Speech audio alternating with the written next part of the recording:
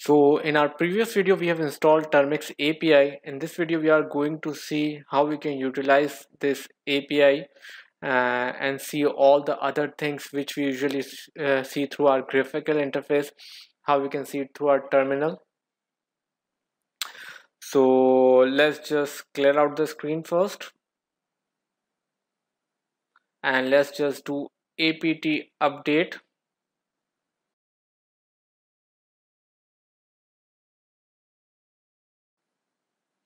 And let's just clear out again one more time.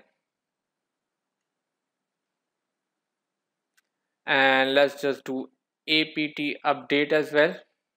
Upgrade, sorry.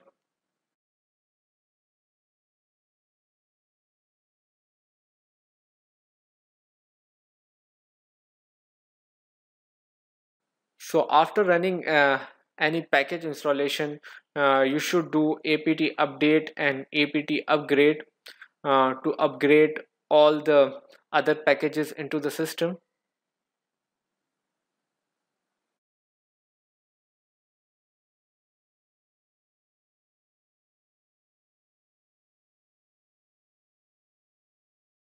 So apt update and apt upgrade is done. Let's just clear out the screen.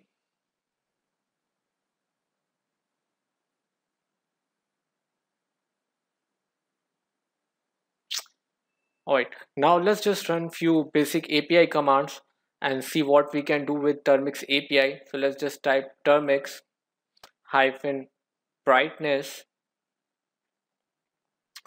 and you don't have to, by the way, remember these commands. You just have to type the few words of the command, and then you can press this tab button, the second last the second button after the escape. You just have to press it, so it will complete the command. And all you have to do is you have to provide the argument after this command. So you can provide argument from 0 till 255. So 0 is very low brightness, so let's just type 0. So you might get this error while running this Termux brightness command. So you can see it's showing me the error permission is not granted for right settings. So this might happen. So all you have to do is you have to grant the permission, which I'm not going to do it right now. But I'm going to show you the other command, which is Termux battery status. You just have to type BA and then you have to press the tab button, and let's just hit enter.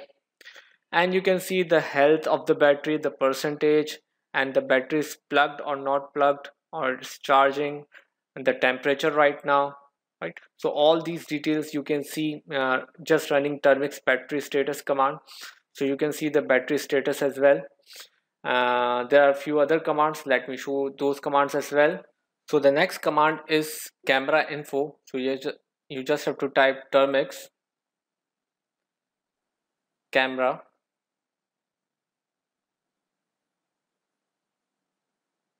and you just have to type info, and let's just hit enter. So you can see the complete detail of the cameras installed in this Android phone. So 0 is the ID of the camera, which is the backwards camera. As you can see, facing is backward, right? And all the width, height, and all the other things you can see it. And then there is another camera, which is a front camera. You can see the facing is front, and the size and all the dimensions. So you can see all the other details. You can see all the camera details by just clicking on one command, and you can see all the details of a camera, what type of camera is installed on your system. So let's just try some other commands as well. Let's just do Termux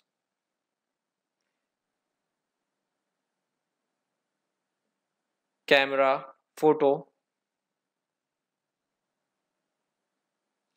and then you have to give the argument with -c the ID of the camera to which you want to take the photo. So let's just type 1, and then you have to provide the file name. Let's just do it test, test.jpg, and let's just hit enter, and let's just do ls. So you can see there is a test.jpg file is saved, which was taken with the camera. So this is how you use Termux camera photo command, and this is how you use your all the sensors which are installed on your system, on your Android system, through Termux. So these are few basic commands which you use through Termux.